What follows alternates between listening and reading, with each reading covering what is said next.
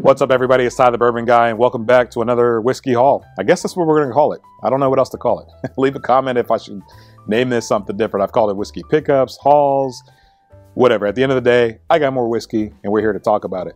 So, if you haven't noticed a particular theme next to me, I realized that a lot of the bottles that I've acquired lately come from one particular company.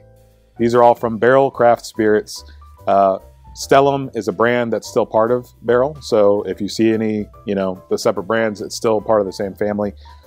So I thought, let's just do one video and knock out all these together, right? So let's start here in the front. So this is the Stellum Rye. This is the, and I hope I'm saying this right, the Fibonacci blend. I don't know if I can really mess that up, but I think that's what it's pronounced, or how it's pronounced. This particular one, now this is the cask strength version of the Stellum. So this one's 115.12 proof. And like I said, Fibonacci blend #1. And this actually was recommended to me. So somebody in the area that I, talk with, that person also makes content. They're on Instagram, Indie Whiskey Finder. Go follow them on Instagram. Do it. But I talked with him and we talked quite a bit about different bottles in the area and what to try and maybe what people aren't really looking at.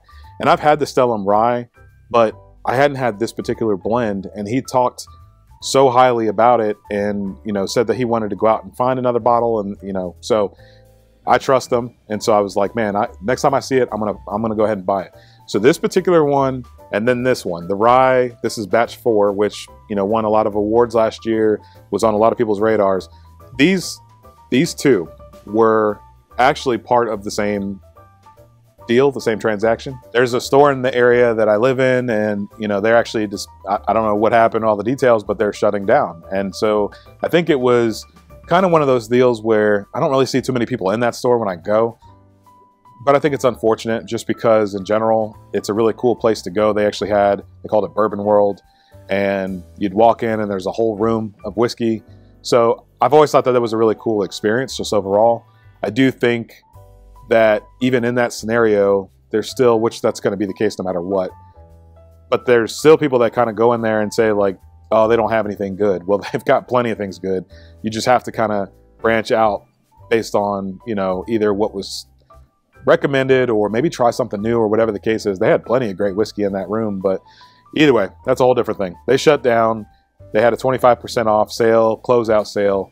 So I had been eyeing these two bottles for a while, and at 25% off for both of them, yeah, I'll take it. I believe one was either $80, $90 range. I think the other one was about $100 range. 25% off is huge. That's the cheapest I probably will ever find either of those bottles. I didn't have to rush out day one because I knew like people are going to go after certain things, and I don't know that anybody's going to like really even think to go after these bottles. One, because they're a rye, and then two, just because of the nature of it. I don't know. I was right. They were still sitting there the next day, but I don't know how much longer they were there. There was only a few bottles left when I grabbed these two, but either way, I felt like these were two that were on my radar for a while. I wanted to try them. I wanted to see, do they live up to the hype, as I am curious about a lot of bottles lately. And and this will be the theme across the video, I just trust everything Barrell does. Doesn't mean that I always agree or it's my favorite whiskey of all time every single time. But overall, their blending process, the way that they select barrels, their finishing process, I'm a fan of, and I've been a fan of for a long time. So for them to kind of get some of the mainstream recognition that I've seen them get lately, I'm excited for them because they've been doing this for a long time, and I'm glad that people are finally starting to see what they're doing. So I'm interested to see what these taste like, but let's keep going. So this one is their New Year bourbon. This one is the 2024. Obviously, although I can still actually find the 2023. I don't know that I've seen any 22s, but you can typically find like prior years of this particular one. So this one is a blend of straight bourbon whiskeys. On their website, they actually lay out every single thing that it's a blend of, even on the back of the label here. So Kentucky 8-year, Wyoming 11, New York 5, and Tennessee 8 and 5. Texas 5, Ohio 5, Maryland 5 and 6, Indiana 5, 6, 8. Oh, no, 5, 6, and 9. So that's a lot going on in a whiskey. The Derived mash bill is also included here. Corn, 72%, 22% rye, and 5% malted barley, 1% wheat. So by default, this ends up becoming a 4-grain bourbon, a blend with all of those that I just listed. Again, if anybody's going to be able to take barrels from all these different states, all these different distilleries, figure out which ones work, how to blend them together, and come up with a great product, it's Barrell Craft Spirits. So I can't wait to try this. Again, heard good things, but I always want to see for myself. All right, the next up we have from their cask finishing series, A Tale of Two Islands. This particular one is, so I may get this wrong, but they had a rum that they originally released. Once that was done, they then took bourbon and I believe finished it in there.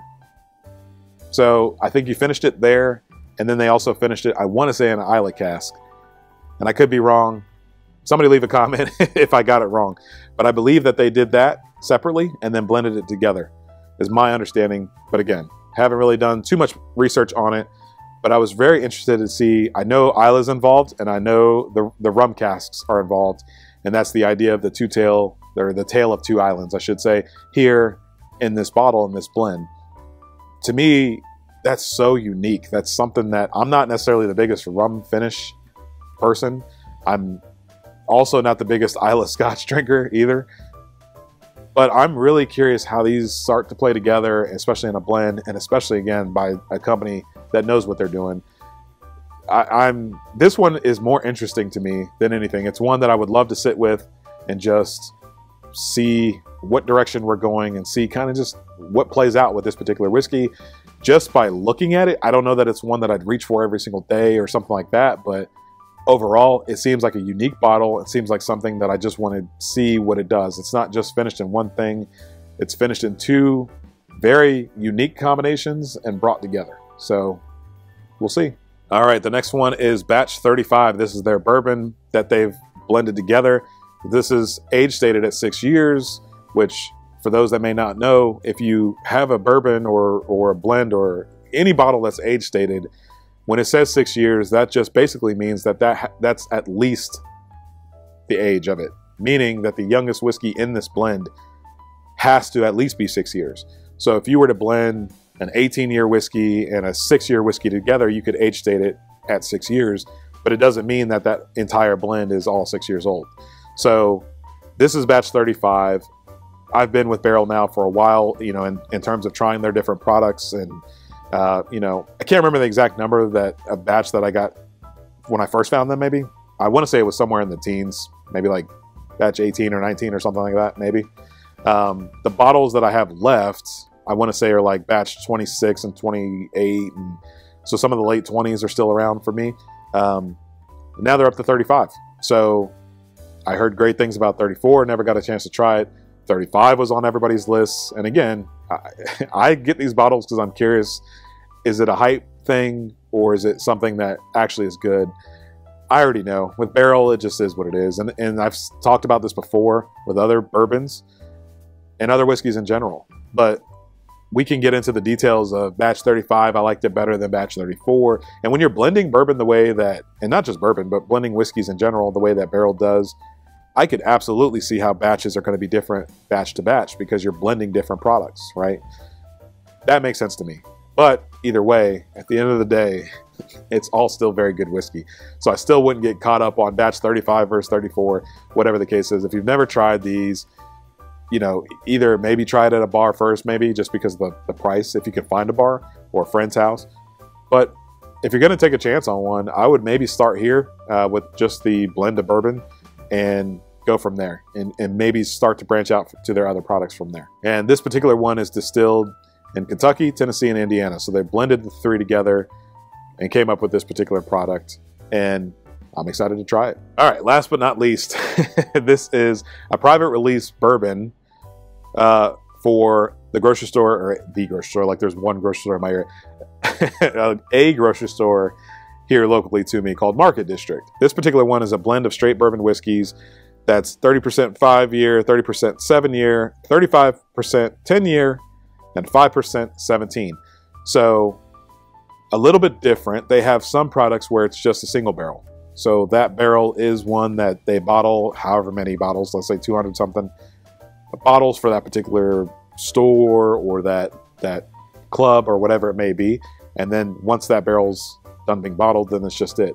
This is actually a blend that is then released for that whoever, that store, whatever the case is. And that's what this is. This is a blend that was then released, not just a single barrel. So I've never had any of these that have been bad.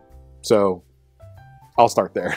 But I don't know why, but I think that these ones are ones that maybe people just don't know enough about them. But another one that's, I think, slept on quite a bit. This has sat in that grocery store for a long time. And it's just one that, I don't know, people maybe aren't willing to pay the price to try it for themselves. I don't know what the case is, but again, it's one that slept on quite a bit. It is hard because it's going to vary bottle to bottle. These are different blends, you know, whatever the case is, similar to, like I said, about single barrels. But again, whatever barrel's willing to do and willing to try, I'm willing to try it because I think they get it right way more than they get it wrong.